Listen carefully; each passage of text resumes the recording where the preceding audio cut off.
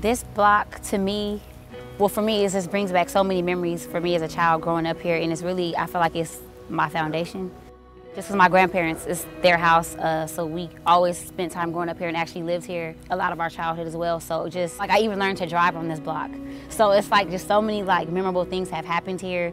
We are at Ladera Park, the infamous Ladera Park, which is right down the block from the block I grew up on. What's also interesting about this park is that the very first girls group that I was in, I was 10 or 11, and we were like, we were signs, and the first video we ever shot was actually at this park.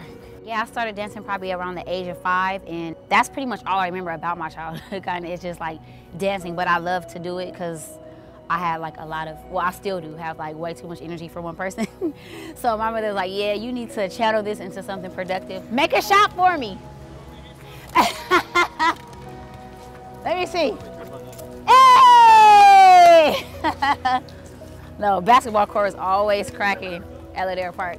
My fondest memory of growing up on this block, well, for one, it's really cool because it's a cul-de-sac, so to speak. So we were always definitely playing in the street, and it was pretty much safe just because and the neighbors in this area were just always very friendly. You know what I mean? It's a neighborhood where everyone talks to each other, like we know each other's family and kids, and we watch, everyone watches each other's kids grow up, and so it's very, a close-knit circle. This block is actually a really interesting location because it does have its own little hill.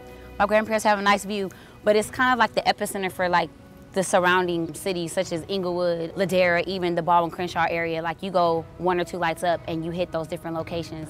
Even up until now, like I'll come sometimes here with my father, and I call myself trying to learn guitar.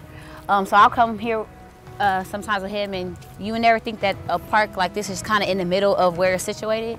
It's peaceful. It's honestly like the perfect location because even the food places, like when we didn't drive, like we were able just to walk right down the block. There's 7-Eleven, there's Yee's, which is a super bomb Chinese food restaurant, Simply Wholesome, which is a really good food spot. So it's just, we were able to have like a little bit of independence, but it was, our parents trusted us, to go to the different areas just because it was kind of right there. So also this is just the house that everyone comes to. This is like home base for all of our family friends as well. So it's like everyone, when it's holiday season or just anyone wants to just stop by just to check in and see what's up with the family, like literally everyone walks through that back door. So it's like, I don't know, it just always brings me back to like home.